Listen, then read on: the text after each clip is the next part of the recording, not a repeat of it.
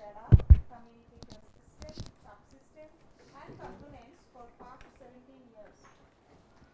He has published over 30 papers in international journal and conferences.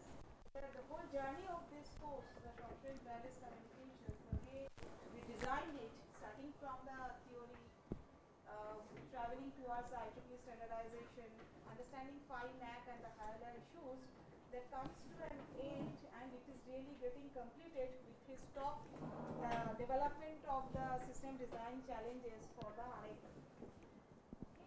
So let us enjoy the talk. Floor is yours. Yeah. So thank you, Professor Sen, for inviting me into this workshop. To don't think that I am going to give a very high level lecture. It's more of sharing my experience of the work that we have carried out in our organization for past 17 years, whatever little things that we have learned, whatever small challenges that we have overcome. So it's basically for me it's a nice platform to share those experiences and probably give a little thought here and there, so that when you are doing those things yourself, you might benefit from those experiences, and we all learn from our own mistakes. So the basic idea of arranging this talk is that we don't repeat those mistakes and probably learn from each other. So essentially we work, Samir, I do not know whether a lot of you may be familiar with it, a lot of you may not be. So it's an acronym, the full form of which is Society for Applied Microwave Electronics Engineering and Research. So it started in 1983, which came out from Tata Institute of Fundamental Research as a small applied group, and then started their own laboratory in Bombay. So we have our own laboratory in Bombay, inside IIT Bombay. Then in 1989 our Chennai center started, and Calcutta started in 1993. Calcutta being the birthplace of millimeter wave, as you all know that the first millimeter wave signal generated and transmitted in 1893 by Sir J. C. Bose in Presidency College. So a thought was there that probably a millimeter wave laboratory here would benefit the region. So we started, and it was with very small steps that we started, because at that time there was almost no infrastructure in the country and nobody knew anything about millimeter wave. So slowly we started to gather experience, and then slowly we started to make systems and make ourselves more aware of the whole thing about millimeter wave. So today my talk, basically my discussion with you probably is mostly on a 60 gigahertz system that we developed at our place. What are the challenges that we faced, and what are the basic issues that needs to be addressed when you are working in the front end side, like the baseband. Probably there were a lot of lectures in the past few days where you have learnt about the protocols and the kind of MAC layer, physical layer, etc. So I am talking about the front end where the actual signal gets transmitted. So when we go for a system design, so what are the things that we need to take care? So we will be taking care, we will start from the top level, which starts with the system specifications and link design. So we start with the link and then come down to the system specification, and once we have the system specification in place, then we can start putting blocks to build the system. So these blocks will have their own specifications, and from the overall system specifications one need to derive the specification of the blocks or the subsystems and components. And of course when you go one level deeper, then you need to do modeling for all the subsystems that you are designing or the components that you are designing. So the modeling also comes in two level.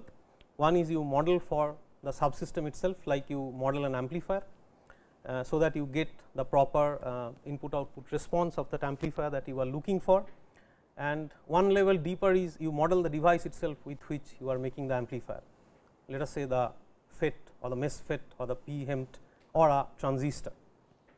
So there are two level of modeling available, required here. And lastly, of course you require to design a very robust power supply, as lot of you are practicing engineers, as a feedback I have received. So you all know the importance of a very good power supply design for any system. And lastly, you need to do your system integration and packaging in a suitable format, and for the environment in which you are looking to operate. So, these are all the issues which comes up during a system design, and some of the issues are slightly more challenging when you go at a higher frequency range like 60 gigahertz or more up. So, we are doing system design up to 100 gigahertz for about last 10 years. So, maybe I will be able to highlight some of those issues. So, I will start from a lower level and go to the higher level. So, rather than starting with the system design and specification, which probably has been talked about a lot in the past few days, I will start with probably device level modeling, which is required to carry out for any system design.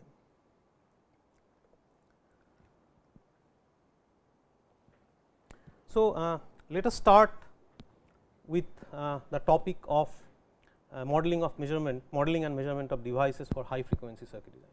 So, any high frequency circuit that we design will require us to use high frequency devices.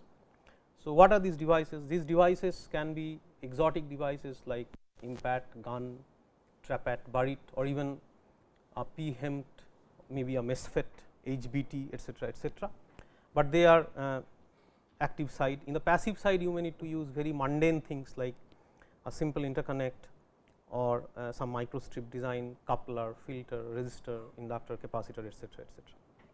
So, all of these things when we are using in our component or circuit design, they require very good modeling or very good input output macro representation, so that when as a designer you are designing it, you are able to capture the true performance of your whole component that you will be designing using this kind of components. So, that is why it is a challenge as well as it is fun. So, we start with basically what is a model which we would like to make. So, it is essentially when we are trying to use any circuit element, then it is a good enough approximation of behavior. It can or should be described in terms of physical laws, like at a very low frequency we can say that a resistance follows Ohm's law. So, that is a physical law which the resistance follows. Can be approximated using an equivalent circuit in case your component is complex, which cannot be approximated with a simple law like Ohm's law. It should be we should be able to approximate it using an equivalent circuit, and then we should be able to validate it using measured data, and in some of the cases we should be able to even formulate the equivalent circuit using measured data. So, these are basic characteristics of a model of any device, passive or active, that we generally look for when we are doing. So, all modeling basically starts with abstraction. So, any modeling that we do in our life will start with some kind of an abstraction. So, for example, I have put in electrical domain we use lumped abstraction for components like resistor, capacitor, inductor. So, when I am talking about resistor, it is essentially telling me in Maxwell's terms the surface current which flows through a particular cross section of a conductor and how much obstruction that current faces. So, it is a physical phenomenon. Some current is flowing through one cross section of an electrical conductor and it is facing some obstruction. So, that obstruction, if you see in a micro level, lot of things are happening. Electrons are moving from one point to another, and then inside you have some kind of an equilibrium. So, all those things are pretty complex. If we try to capture all of these in our circuit design, it becomes very difficult, very cumbersome, mathematically and from physics point of view very involved. So, all of that has been reduced to one simple term called resistor, which can be captured at lower frequency by Ohm's law. So, we use lumped abstraction for all these kind of phenomena, where capacitor is essentially a charge storing device, inductor is kind of a magnetic field storing device. So, all these things they have their own physical laws, associated physical laws, but we circuit designers, engineers, we like to simplify things as much as possible, so that ultimately we can make something which works. So, these kind of abstraction are used. They are basic of any modeling work that we do. So, what are the essential requirements for modeling? I have put in an arbitrary picture of a simulator essentially. So, we can predict very accurately the behavior of complex circuits in time domain as well as frequency domain. That is one thing that we would like to do. Of course, prediction of linear and non-linear response of elements, this is very important when we are going into RF, because a lot of RF have got linear approximation. So, even a linear model is very good in most of the cases, but when we are working with power devices, then non-linear takes the front seat.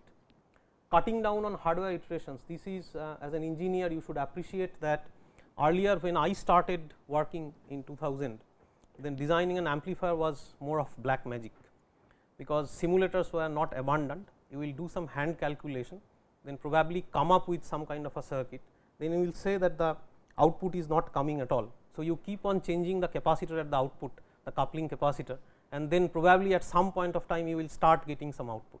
Then you tweak something there, tweak somewhere something else, then ultimately after 2, 3, 4 iterations you come up with a final circuit which only you understand, nobody else understands in the whole laboratory. You only understand what you have done, and if you go away tomorrow, then nobody else will be able to reproduce it. So, that was the problem that we faced when we started, but that has now, I mean, it is past now. Essentially we can now predict up to very high frequency with extremely high accuracy how a circuit will behave, and once the total circuit model is made, then anybody can take it from there and probably reproduce it in number of times. So, that is why this is very important, this cutting down of hardware iterations, and this nowadays is combined with electromagnetic modeling or simulation, which has become an invaluable tool, because we know that high frequency all these kind of unintended effects will kick in, electromagnetic effects which we very conveniently lump under one term called parasitics. So, all electromagnetic effects that kicks in, we simply lump it under parasitics, but they are not all the same, they are very different phenomena happening at different places of your circuit. So, they needs to be captured as well when you are trying to design something. So, all these things comes inside your modeling. I will start with some very basic examples. So, these are early stages, everybody has read it probably in their undergrad class. So, a basic example of an NPN transistor, which we start with either a hybrid pi model or a H parameter model, and as you can see we call it a small signal model mostly, and we can represent this 2-port network using this very simple matrix equation with H parameter or other kind of parameters. So, as you can see why it is called a small signal model. So, essentially we are trying to say that the signal that this device is going to receive is very small in amplitude. So, when it receives a signal, then that signal itself does not change the behavior of the device. The behavior of the device remains invariant even when you have applied an RF signal to the input. Okay. The behavior is only determined by the DC bias point of the device and nothing else. Okay. So, but for that to happen, your signal level has to be very, very low. Like for an example, a low noise amplifier that you will be using probably in the front of a receiver will work in a small signal mode, because the signal it will be receiving is very, very low, minus 100 dBm or minus 90 dBm, very low signal, low level signal. So, that kind of a low level RF signal does not change the behavior of the device appreciably. So, that is why we can say that okay fine, the device behaves as it is if it receives a minus 90 dBm signal or a minus 80 dBm or even a minus 70 dBm signal. So, that is where this small signal model comes in, and they are very, very useful for all kind of low power designs. And mostly small signal models, the beauty of the small signal models is that they are mostly linear in nature. So, as you can see, this is a linear equation, this is a set of 2 linear equations. So, this whole structure, the equivalent circuit etc., can be represented using simply 2 sets of linear equations. But unfortunately, life is not simple always. So, feel free to stop me and ask anything in between, absolutely no trouble with that. We have 3 hours time total. So, as I was telling, life is not always very simple. So, eventually you will come up with some kind of requirement where the input that you are pushing through your device is pretty high, appreciably high. So, what happens is that, as you know, for any device, if I try to simplify it very at a very lower level or a very high level, then if you are putting a high enough RF signal in any transistor, you have a diode at the, let us say if it is a transistor, you have a base emitter diode. So, apart from your amplification which it is supposed to do or any other thing, it will also generate some kind of a DC because of rectification action, and that DC is going to change your device behavior a bit. Okay. So, that means when we go into large signal model, the device characteristics changes with the input signal level, which was not happening in case of small signal model. In large signal, it is not only a function of your bias point where you have biased it, but also a function of the RF signal level which you are trying to push through the device, as well as the load and the source impedances that you are actually presenting it in the front and the back. So, this becomes a bit more complex, and as you can see, we start using nonlinear elements into our equivalent circuit. We are using a diode here. Okay. Diode is not a linear element, it is a nonlinear element. So, we are using a nonlinear element. We start using dependent current sources, etc., etc. So, these are still low frequency, Ebert-Small model or Gamelkund model.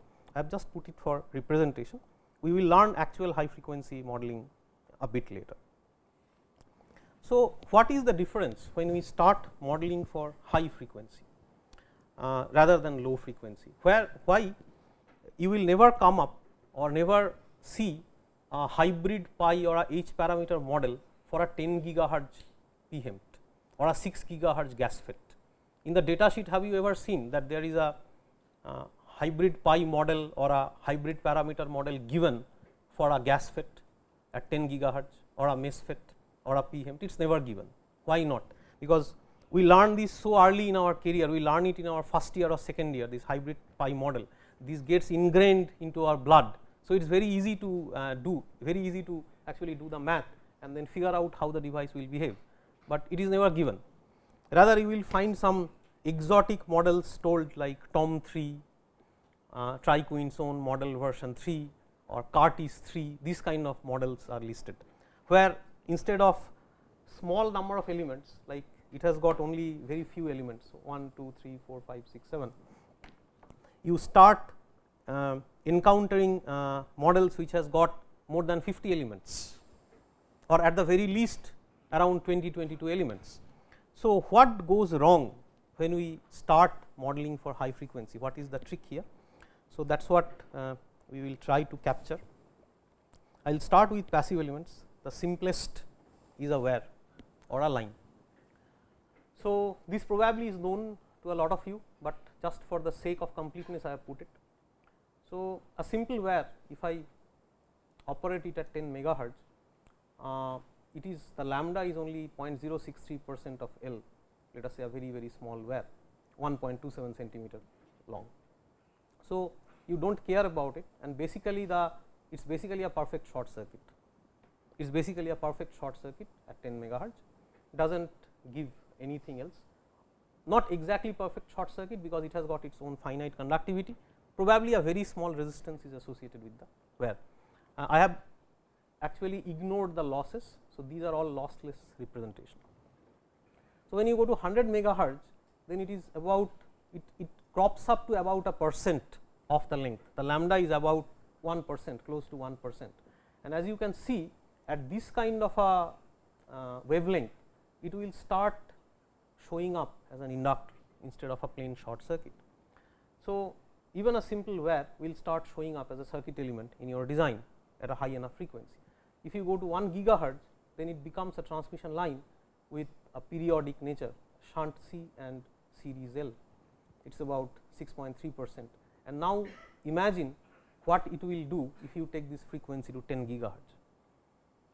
So, it will probably be acting like a filter. A simple wire probably will start acting like a filter if you take it to 10 gigahertz. So, that is why all your problems will come up at high frequency.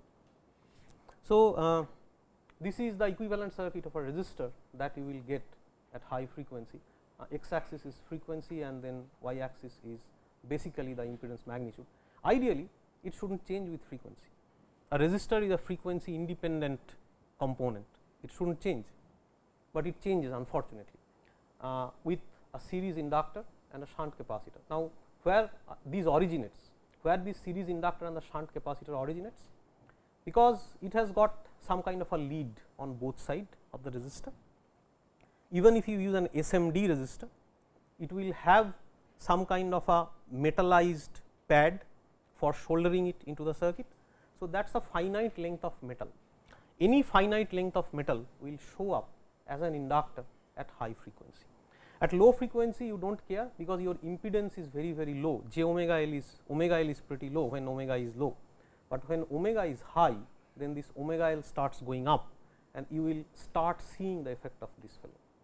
And as you know, as any signal propagates through a single wire, there will be some fringing. You cannot avoid fringing of fields if it is not totally inside something close like a waveguide or a coaxial line. If it is on a single wire, then it will start fringing.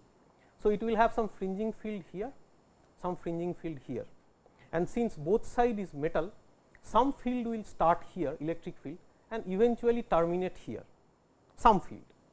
So, what I am getting is I have metal here, in between I have air which is dielectric, through which the field is getting terminated from one metal point to another metal wire, which is essentially nothing but a capacitor.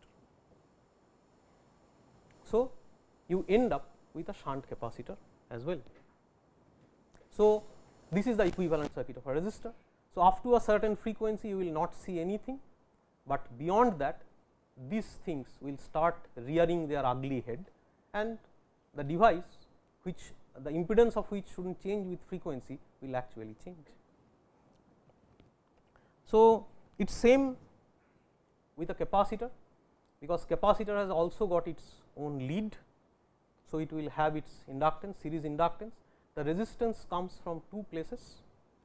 One is that the leads are not infinite conductors, they are finite conductors with finite conductivity. So, it will have its own resistance. Also, the capacitor has got something called dielectric loss inside. That means, when something AC, this loss comes from two things actually. One is the dielectric again is not a perfect dielectric inside a capacitor, it has got a very small conductivity. So, there will be some conduction current flowing through the capacitor, which is very small, but still it is a very small conduction current. So, there will be some I square R loss because of that, and second is dielectric loss, because as you keep on increasing the frequency across the capacitor, the voltage and current will not be aligned, they will have some kind of a misalignment in the phase, and because of that you will have some loss which is like kind of a power factor loss. So, that two losses combined will give rise to this resistor. So, let us ignore the resistor for the time being, let us take these two. So, these two actually shows up as a series resonant circuit, they does not behave like an ideal capacitor. An ideal capacitor, your impedance with increasing frequency should linearly go down and do nothing else, but that does not happen, because at the same time your capacitive impedance is going down, your inductive impedance is going up. So, at one point these two will actually cancel one another and you will end up with a resonance point. Beyond that, the inductance will take precedence and it will start going up. So, beyond this point, which we called SRF or self resonance frequency, it will behave like an inductor instead of a capacitor. So, that is the kind of problem that every RF designer faces when they are working with this kind of circuit, whether lumped or distributed.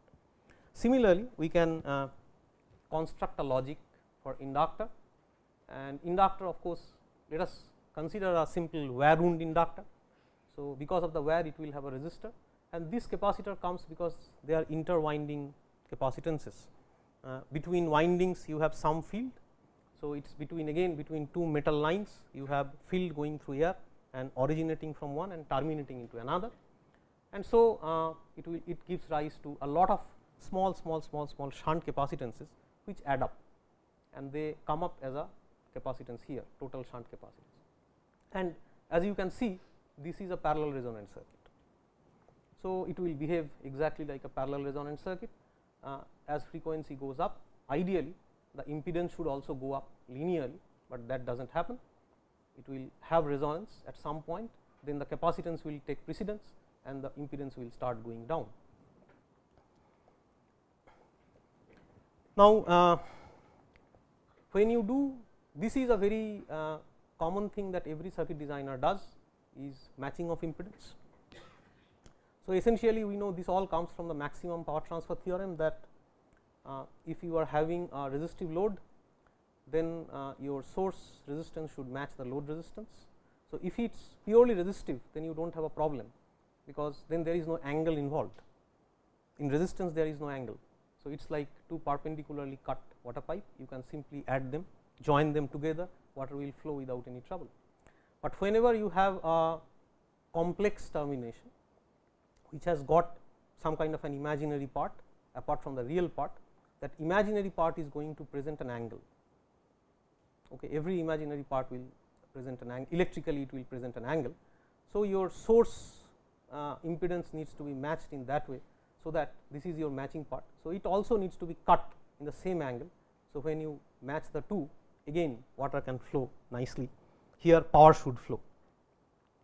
So, what is the effect of performance that you will get? I have given a very simple low pass filter example. So, this is a low pass filter, shunt capacitance, series inductance, and when you take the parasitic, you remember the shunt capacitance was a series resonant circuit and the inductance was a parallel resonant circuit. So, let us represent it with that equivalent circuit. So, beyond SRF, if we go beyond self resonance frequency, then we have seen from the previous slides that it will behave, a capacitor will behave like an inductor and an inductor will behave like a capacitor. So, beyond that particular point, it will start acting like a high pass filter. So, you may start designing a low pass filter if your component choices are not proper, or if you have not modeled the component properly for all the high frequency effects, then you may end up with something entirely different than what you have intended. So, some more complex examples of some passive components. They are, this is a shunt interdigital capacitor, this is planar component, that means this is a microstrip line. As you can see, there are fingers. So, the primary capacitance is formed between the fingers and they are all in shunt. So, they add up, but unfortunately when you model it, you will see a lot of additional components. These pads have got their own inductance and resistance. Then since this is a metal pad, this is dielectric, you have metal at the bottom, some kind of capacitance will form, because there will be some kind of field storage below this metal, and same thing here. So, the equivalent circuit is something like this. So, you have these two inductance on both sides which comes in series, then this capacitance is on both sides which comes in shunt. For this fellow itself, this is the only thing that I wanted to make here. This is the capacitance which we started with in this whole design exercise, but then it will have its own associated resistance as well as inductance. So, as you can see, even when we try to make a simple interdigital capacitor, the equivalent circuit can look pretty daunting. So, all these effects needs to be captured when you are designing at high frequency, because at high frequency the effects of all these will be very prominent. So, some more examples which are simpler than the previous one. This is simply a microstrip bend. This is a microstrip bend which you will use in abundance in all your circuit. Any PCB that you design will have bends. All your lines cannot be a straight line. Yes, ma'am. Any query? So, all these bends, they will have plenty of bends, but the bend you should remember is a discontinuity. That means, when the current flows here, it does not get a straight path. So, the current needs to bend, that means there is some kind of a resistance for the current to flow from here to here. At AC, and inductance is basically resistance. So, it will show up as 2 inductance from 2 sides, and anywhere you put a pad on a microstrip line, it will have a capacitance. Okay. That is pretty evident, because even when you analyze microstrip earlier, when people started analyzing microstrip even using quasi static method, then the only characteristic thing that people determined was the capacitance per unit length. With that, basically you can characterize a microstrip line. So, this comes up with a shunt capacitance, and this is a T junction, a T discontinuity. So, instead of 2 inductance, it will have 3 in all the 3 lines and a shunt capacitance. So, these are all the equivalent circuits that you need to use. Fortunately, when we started in 2000, 2001, then things were not so easy. So, we used closed form expressions for all these kind of discontinuities to figure out what is happening all over. But nowadays, if you use a software like ADS or a microwave office, all the models are built in. So, you can pretty easily pull them up in your design, and all these things will be taken care. But what needs to be kept into mind when you are doing it is that there are 2 ways of doing it. One is that you make this a quasi static problem. That means, you think that the field is kind of not propagating, and then you can analyze it with some simpler approach, simpler mathematical approach, and you can end up with a formula for this equivalent circuit, the impedance or the admittance formula for the equivalent circuit. So, that can of course be used, because they are all linear elements.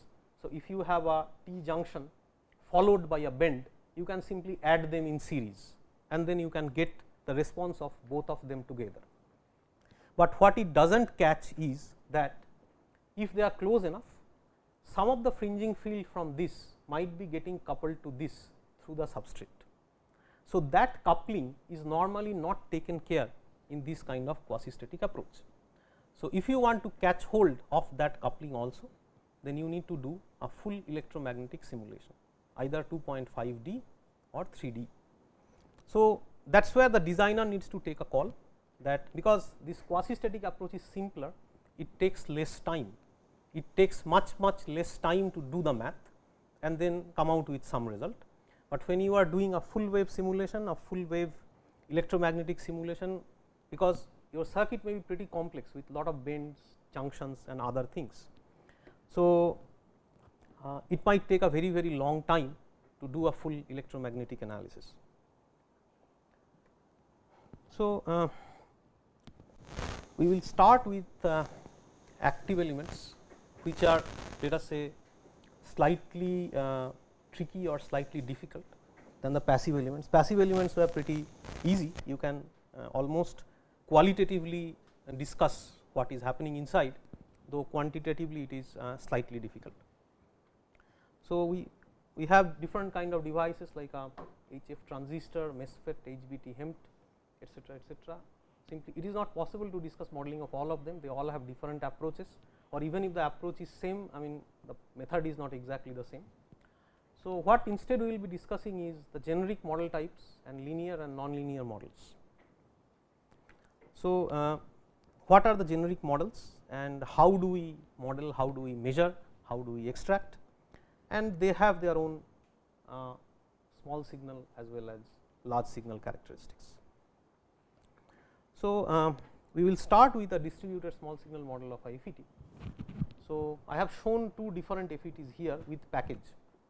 So, this is an LDMOS, which is almost ubiquitous in all of the base stations, all of the cellular base stations. LDMOS is the choice for power amplifier, because it is very cheap to produce, it is very reliable and with a very long MTBF, mean time before failure. So, as you can see, this is the package, this is pretty large package, because they generate a lot of heat. The device is inside, these 3 are the device. Then generally it is taken to the lead by the means of wire bonds. So, the wire bonds are all shown here. Then in some cases for stabilizing some kind of a embedded capacitor is used in some cases, and in most of the cases it is mounted on a ceramic substrate, because they have got good electrothermal characteristics, and these are the flanges through which generally you will screw it down, so that you can give it a good heat sink. It can generate the heat and take it away. Compared to that, this is a gallium nitride HEMT, high electron mobility transistor. It is much smaller, much tiny, but efficiency is very high for this case. But they also have this kind of leads on both sides where you can give screws, and then they are generally the sources. These two are the sources, and you have the gate and the drain. So, when we actually model this kind of a device, what is the physical origin of the model? So, this is the physical origin of the model. So, as you can see, I have shown in 3D the source, gate and drain of a device, and since the source, gate and drain all three has got metallization, they are metallization to give you contact, ohmic contact. So, they will have their own associated inductance and pad capacitance. The gate will additionally have a resistance. Then this is the channel. So, in this channel generally it will have their own gate to source capacitance and gate to drain capacitance, as well as drain to source capacitance. The channel on its own acts like a current source, which is dependent on the transconductance of the device and the transit time, and it will have its own resistance, channel resistance, which is RDS. We need to remember that these elements, some of these elements like this RDS, IDS, etc., they are bias dependent, they are not fixed, they are dependent on the point at which the device has been biased. So, this is the physical origin of the model, and this is how we generally model it in a small signal condition. And if you are familiar with any simulation software, if you have ever done any circuit simulation for nonlinear devices, then you should be familiar with this kind of a structure, because the data sheet gives you all these values. The data sheet will give you all these values, LG, RG, CPG, C. This is a particular model. The data sheet might follow some other kind of a model, like a triquintone model or a Curtis model, something like that. But they will all have these kind of elements whose values are generally supplied. So, how can we start building this kind of a small signal model from this kind of a structure? What is the correlation between this kind of a structure and this kind of an equivalent circuit? This is very important when you are doing circuit design or component design at high frequency. So, as you can see, the core of the device is represented only by this region. This region is the core of the device. All this outside comes because of the packaging. That means, this is the core device and this is the package, and the model also can be divided into these two parts. One is the core part and one is the package part. So, this core part is called the intrinsic part, and this package part is called the extrinsic part, and this is how they are related. So, normally these are the governing equations for extrinsic and intrinsic. This is the total admittance of that equivalent circuit, which includes Y pad, that is the pad, all pad parasitics, then the R and L of the extrinsic and the admittance part of the intrinsic. So, this is how they are related, and all of them are expanded below. So, this is the Y pad, this is ZRL, which actually is, if you see, they are all with the external part RG, RS, LG, LS. So, if we go back, see LG, RG, LS, RS, they are all outside, they are not in the intrinsic, and this is the intrinsic part, which is mostly the capacitances, your CGS, CGD, CDS, and your GM and tau. So, this is the intrinsic part. So, this is divided into these three parts, because it is easier to extract each of these values if we divide the whole circuit into this kind of three parts. So, how do we measure? these are the measurement tools which we use. So, at a die level you can measure, generally device are modeled at die level. It is pretty difficult to extract package parasitics, though people do that also, but that is not very accurate. So, we use something called a wafer probe, which is basically a very flat platform on which we can put the device, and then we use this kind of probes. They are ground signal ground coplanar probes. So, you can see 3 tips here and 3 tips here. So, this is ground signal ground. So, coplanar line. So, mostly this coplanar line is ubiquitous in all kind of device modeling and design. So, you can basically put them directly onto the device and measure, and if that is not possible, in some cases it is not possible to directly probe onto the device and measure, then you need some kind of an additional structure where you can see 3 pads here, 1, 2 and 3, they are for that ground signal and ground for the input and output, and then you can take the signal and then connect it with the device using some kind of bond wires, and then you can probe here and here. So, this is how normally the measurement is done. If it is a very complex circuit with lot of inputs and outputs, then instead of single probes, probe cards are used, where you have lot of probes taken together into one single structure with all feeding parallelly either signal or bias. Now, as you can see, this kind of a measurement poses a problem to us. Now, what is the problem? The problem is, I want to measure the characteristic of the device is here, but my measurement is being done here and here. So, there is additional structure, this structure as well as bond wires coming in between my measurement plane and the device. So, whatever I measure, it will include the effect of these bond wires and this additional structure, but I do not want that. I want only the characteristic of the device. So, how do I come from here to here? That is explained in the next slide. Essentially, we use some kind of a de-embedding. Okay. So, what we do in de-embedding is, this blue gray thing is my device, then this is attached on this kind of a structure, and then I can have my ground signal ground and ground signal ground here. Then this whole structure can be represented by this network. So, we have this Z pad and Y pad, then this works like a transmission line, this is also a transmission line, and this is again my Z pad and Y pad, and in between all these my DUT sits. So, for all these different boxes, we can figure out what are the ABCD parameters. We can measure them separately, we can make this structure isolated without the device, measure them separately, and then figure out what is the S parameter.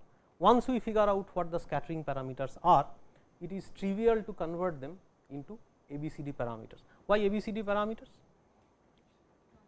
Because there is a transmission line and we can simply add them. That is the biggest advantage of using ABCD parameters. So, these are, as you can see, these are the matrices given for the ABCD parameters. So, in this, when I will measure here and measure here.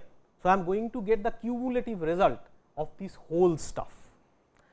Now, from this I need to take this and this out, and only then I will come up with AD, which is the device matrix, whatever we are measuring for the device. So, these are separately measured and then these are taken out of the total measurement. So, this is called de-embedding, and though it does not look very intimidating, it may look even deceptively simple, but my experience is this is a very complicated process. This is not very easy to de-embed a device and measure. You will end up with a lot of issues when, if you are trying to measure at a high frequency as high as 60 gigahertz, your dimension will start running into sub-millimeters for all these kind of pads. So, we will talk about small signal model a bit more, but before that, these are the types of model that we generally use nowadays. what are the large signal models that we use nowadays? These are the general models. We have this is slightly wrongly printed, this physical model, behavioral model, and lastly compact model. So, what are the difference between the three? Physically, this physical model, what it does is it solves the transport equation inside the device. So, you start with probably Poisson's equation and then put all kind of boundary conditions for all the layers and then solve it using some kind of a numerical technique like Runge-Kutta or this kind of differential equation solving engine, and then you can end up with a physical model. Now, this physical model is very important for device designers, those who are actually designing the device itself, because they need to know what is happening inside the device and how it is happening in every layer. But for a circuit designer, this is kind of an overkill. As a circuit designer, you are primarily concerned about the input output relationship of the device. You do not venture into what is happening inside. Probably in the course of your BTech or MTech, you have learnt it, but when you are actually working with the device, you only want to know what is the voltage current relationship between terminals, and if at a particular voltage current you feed some power at some terminal, what is going to come out of the other terminal. So, that is what you want to know at all. So, this is an overkill. So, this is very, very complex and very, very time consuming to extract as well as run in a circuit simulation. So, though they will give you a lot of physical insight, what is the physics happening inside. Other kind is completely polar opposite, which is a behavioral model.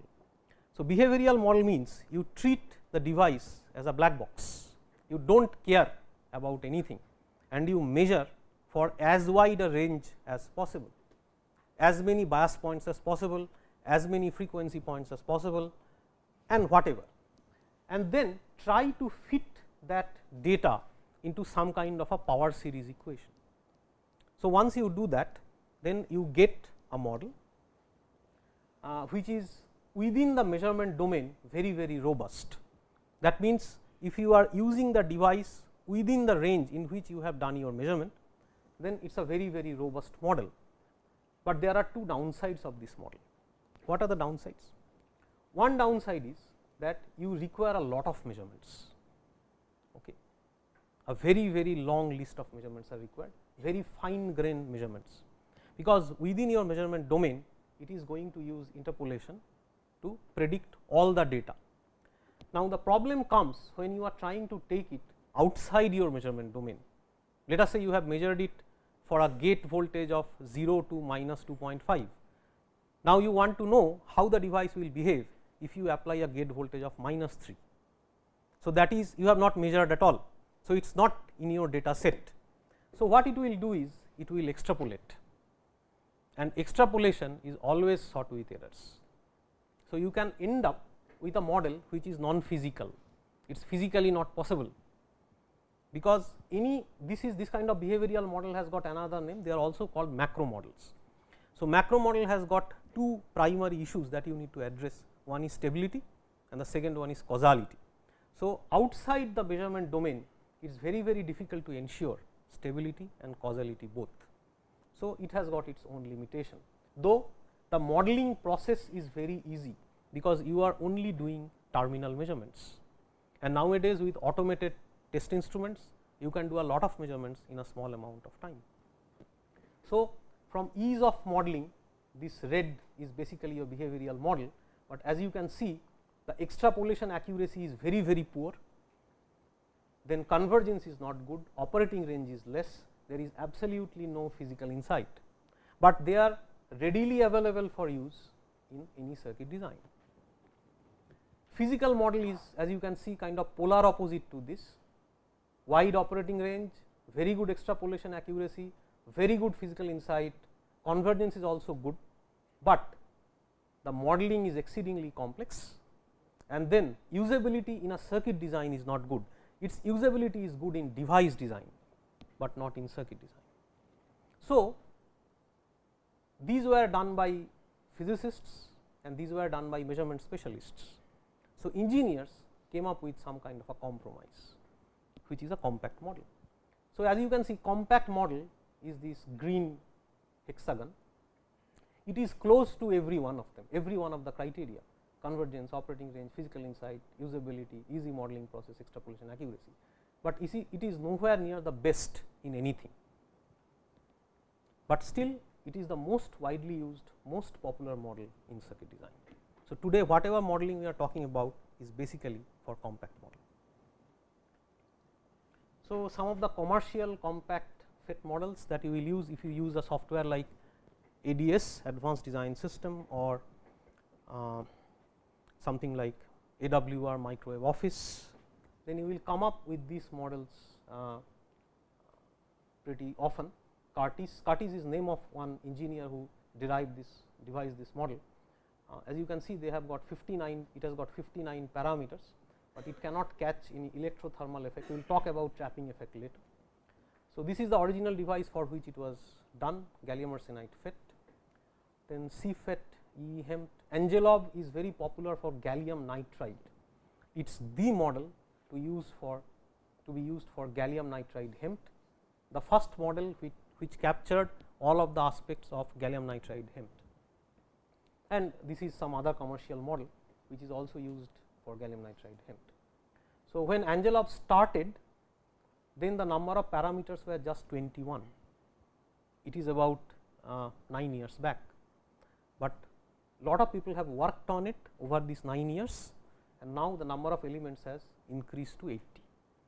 So, they catch all sort of different effects. Okay, so, this is the compact FET model extraction flow. How do we do it? Generally, it always start with the extraction of small signal, and I will take you through at least 1 or 2 parameters how can we extract. So, it starts with small measurements and very low frequency measurements. So, you can get all this, then you can go for an IV model where you figure out what is the dependency of the current along with the voltage, that is IDS, how it is changing with VGS and VDS, is pretty obvious. Then you have nonlinear capacitances which are not only which are dependent on the voltage. So, CGS is a function of VGS and CGD is a function of VGD. This is not true when you are in the small signal domain. So, in the small signal you can ignore this, but when you are in large signal, then you need to figure out these voltage dependencies. Then if it is for a power device, then you need to do a thermal model, like when you operate the device will heat up during operation, and that heating of the device will change some of its characteristics. So, you need to take that into account, and if it is particularly a HEMT device, high power HEMT device, then probably you would like to catch hold of the trapping effect as well. We will discuss a bit what the trapping effect is.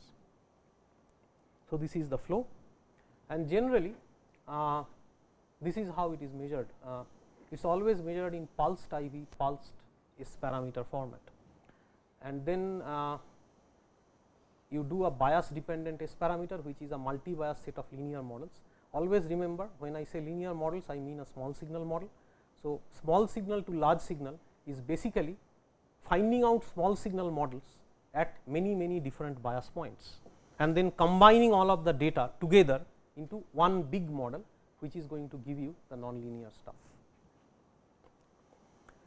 So, why do we require pulse IV and pulsed S parameter? Why cannot we simply bias it and then measure? It is a critical question to answer. Why cannot we simply bias it with DC and then measure away the S parameters? Why do we require pulsed measurement? So, the primary idea is that whatever measurements we are doing, they should be isothermal. That means, the device temperature or the junction temperature should not change appreciably over your measurement period, over your measurement time. But if you push through a DC current, let us say through the drain source of a device, the device will heat up obviously. So, it will have its own thermal characteristic kicking in, and then the device characteristics will change, but you do not want that in the terminal IV or S parameter measurement, because for that we will be accounting separately a thermal model.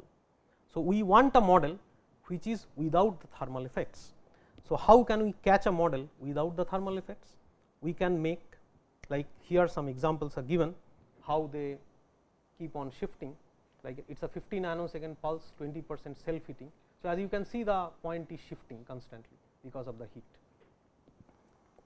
So, we need to do a pulse measurement. That means, we can put a small DC pulse, measure inside that and switch off the device for a long period, allow it to cool down. Then again we put on a pulse and measure again. Okay. And that way, why do we need to measure again? Because probably with one measurement you are not going to get any meaningful data. You need to have many measurements to average over the noise, as we will see very soon. So, these are the kind of noise that you get when you do a pulse measurement. So, this is the peak to peak noise with wideband detection. That means, when you do a wideband pulse, then these are the kind of noise that you will reach. So, how you can reduce the noise? You can average, because as we know the autocorrelation of noise is 0. When I am averaging, I am essentially correlating, and noise will not correlate. So, when you average, this noise goes down. So, this is one of the critical aspect of measurement, that when you are measuring, you need to do a large averaging. It slows down the measurement appreciably, but this is the only way to get good data. And same thing you can see in the dynamic range of the measurement. So, this is basically a filter whose response is shown. As you can see, the noise floor is quite high, it is around 30 to around that. But when you do a lot of averaging, then you can see the same noise floor has gone down appreciably. You have a wider dynamic range, you can measure very cleanly from here to here. But in this case, if some signal comes here, some measurement data comes here, because it is buried under noise, you will not be able to measure it. So, this averaging, it does improves your dynamic range of measurement. This is also very important. When averaging means it will not reduce noise. It will reduce noise floor. This is reducing the noise of your system, measurement system. It is not reducing the noise of your device. Okay, the system will have its own noise floor, and under normal condition, you cannot measure anything below your system noise floor. If any signal comes below your system noise floor, your system will not be able to detect it. So, you can switch on averaging, which reduces your system noise floor. Averaging means mathematically. Yes, you can take 20 measurements, add them up, divide it by 20. So, what happens here? Your measurement is always meaningful. Okay. So, if you add it 20 times and divide it by 20, you are going to get the same thing. But here in one measurement it will be a peak, in another measurement it will be a dip, because it is random. So, when you add them up, the peak and the dip cancels each other, and when you average, then this fellow will go down further. That is how it happens. Is it clear?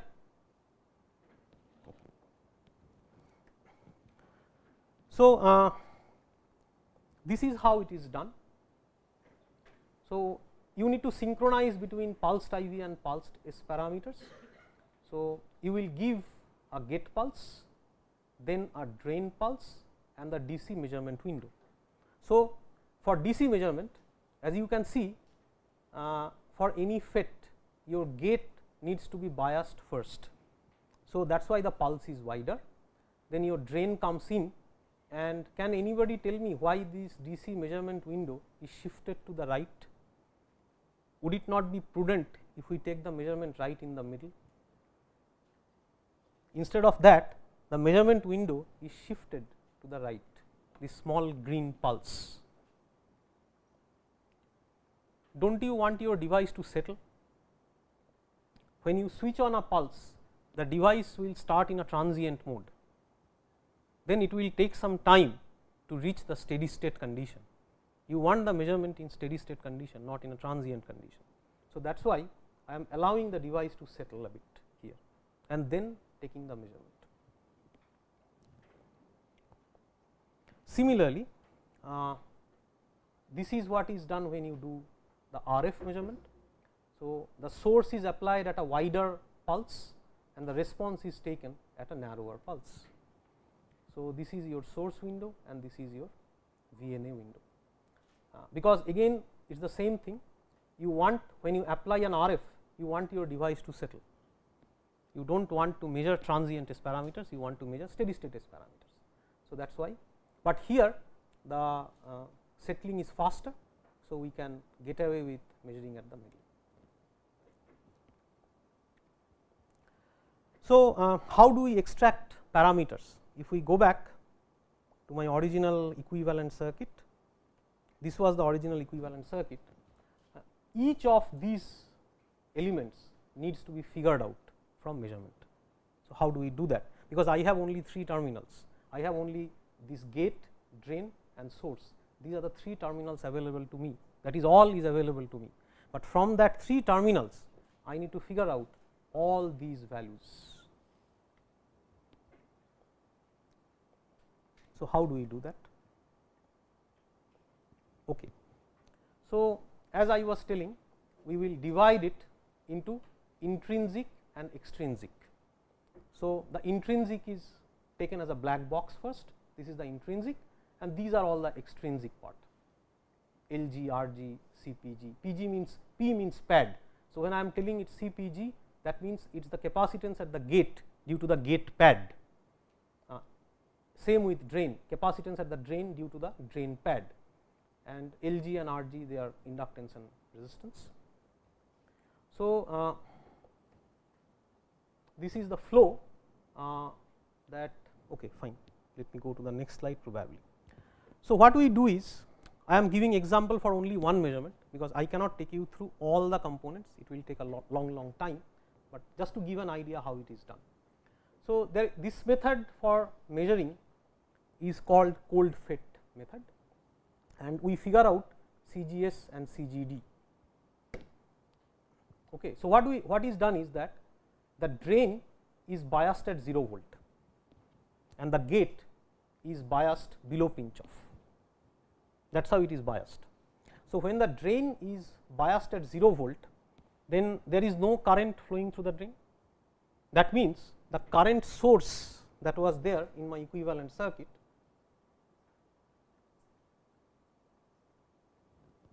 this was the current source, this I have taken away, because I have biased it at 0 volt, it is no longer there.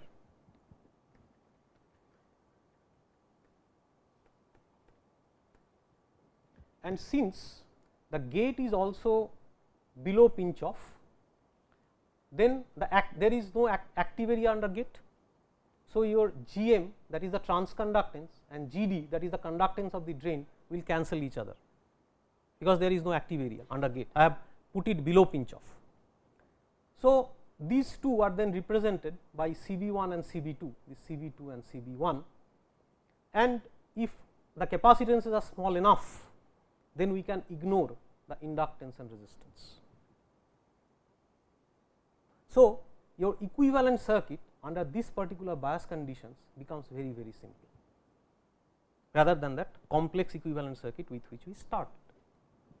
Then we can measure the S parameters between gate and drain, and then readily convert them into Y parameter. Once we convert them into Y parameter, then that Y matrix directly give me the measure of the capacitances. This Y11 is essentially all these 3 taken together, as you can see. Y11 is your all these taken together, all 3, because they are all in shunt. Then Y12 is only what is there in the middle, because this one, and outside, that is the Y22 is the shunt combination of all the 3 capacitances that is there at the output side. So, this is very simple elementary algebra, and because this symmetry is not because of the circuit, this is because of the device.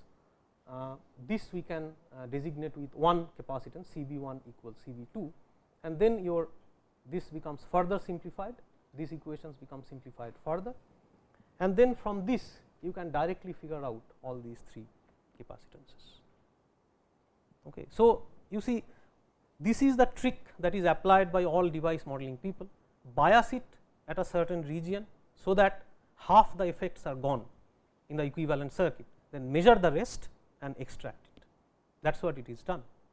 Likewise, I have not shown, but I will just tell, if you want to figure out the R and Z, R and L, you need to do another measurement in which the drain is biased at 0 volt and the gate is forward biased instead of reverse biased. So, when you bias it in this condition, then the capacitances will vanish, and then what you are left with are R and L. You can measure an S parameter between the two ports, convert it into Z parameter, and then extract all the R and L from the Z parameter likewise. So, this is how it is done in the small signal domain. Is it understood? This topic may be slightly, I would like to say this is not very well discussed among academicians or even in the industry, slightly out of the domain knowledge.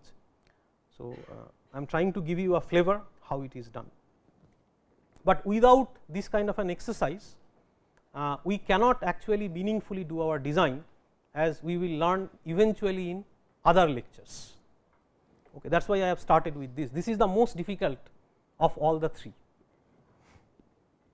So, once we have done that, then we can do a bias dependent S parameter. So, it gives me a multi bias set of linear models. That means, that particular linear model I can extract at a particular bias, though this basically are not bias dependent, but there are other parameters which are bias dependent, like your GM is a bias dependent value. So, all those things can be extracted at different bias points, and those multi bias set of linear models will eventually lead you to a non-linear model. This is very complex, so I am not going inside this, it will take a lot of time, probably 3 hours to discuss only this. So, this part I am purposefully ignoring. Then we would like to catch other effects like the self heating, the thermal model and trapping, as well as nonlinear capacitances. So, just to show you, this CGD is a very strong function of VGD when you are taking it into large signal domain, and CGS is a very strong function of VGS in the large signal domain again. This will not be so in the small signal part, but so I have just shown you for, as you can see that CGD changes appreciably along with VDS,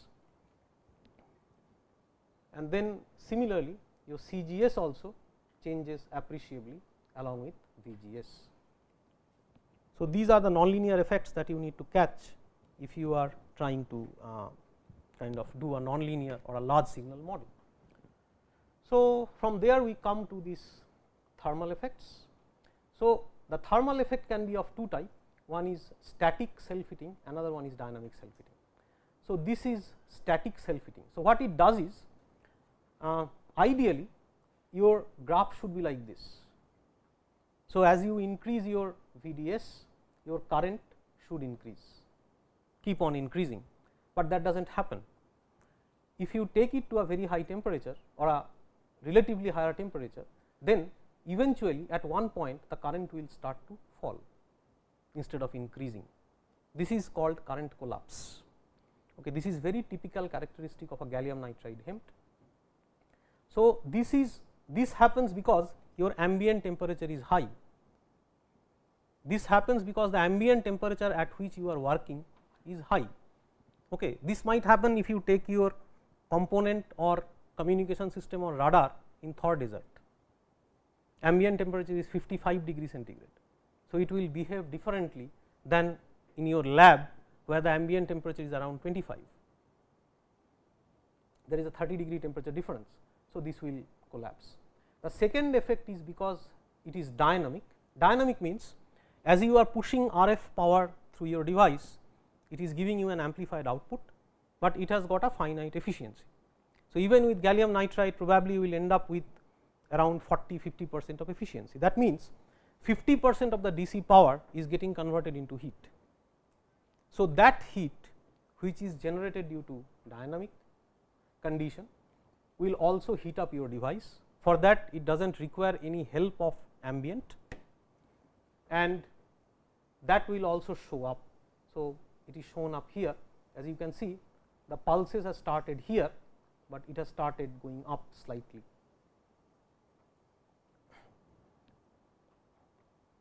So, how they are captured? They are captured using this kind of an equivalent circuit. So, the total thermal or the self heating extraction, it is approximated using this kind of a formula, which again can be approximated using this kind of parallel RC cells.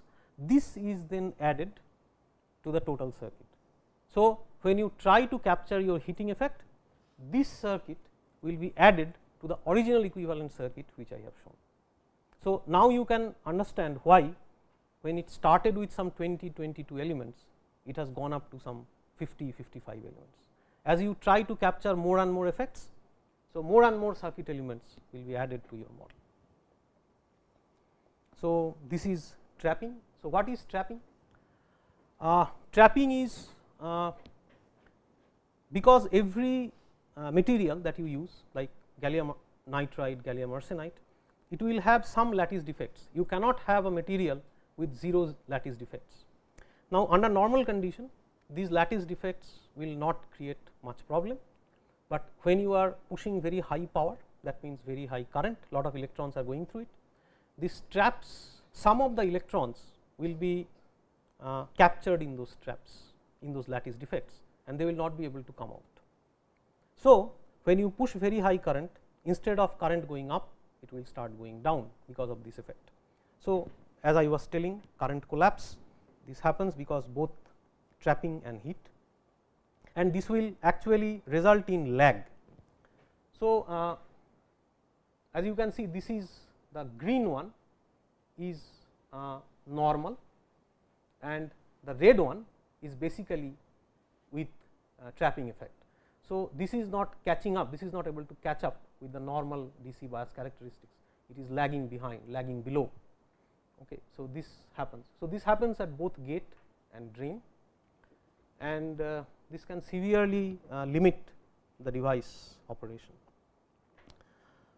So, this as I was telling, this starts happening when you try to push a lot of current through the device. So, these effects are dependent on bias. So, you need to catch this kind of bias dependence of trapping effect and then put them into your model. So, this shows the difference, like this is the IDS versus P in. So, this red is basically without traps and this blue is with traps. So, as you can see, the IDS is basically decreasing.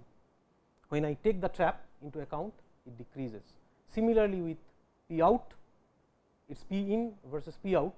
So, without the trap, I can get a higher power. When I take the traps into account, it basically pushes the power down.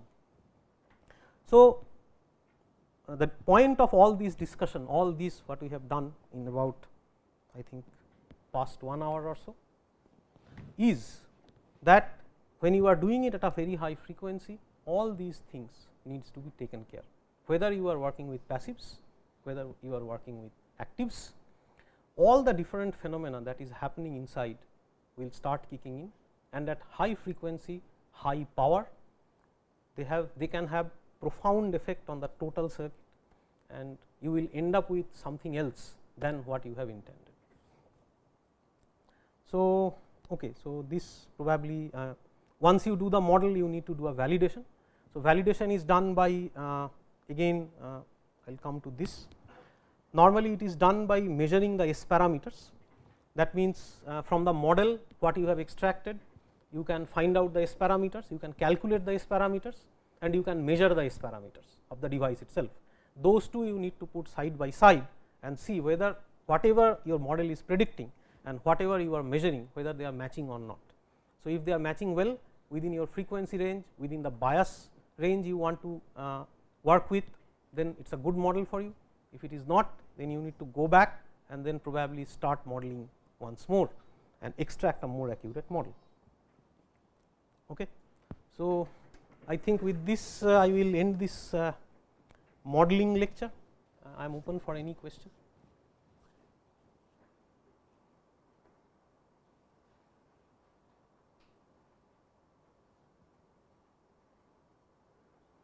there can be only one meaning if there are no questions.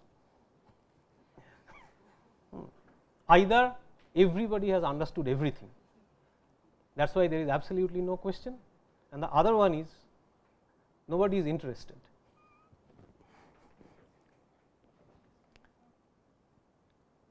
Yeah.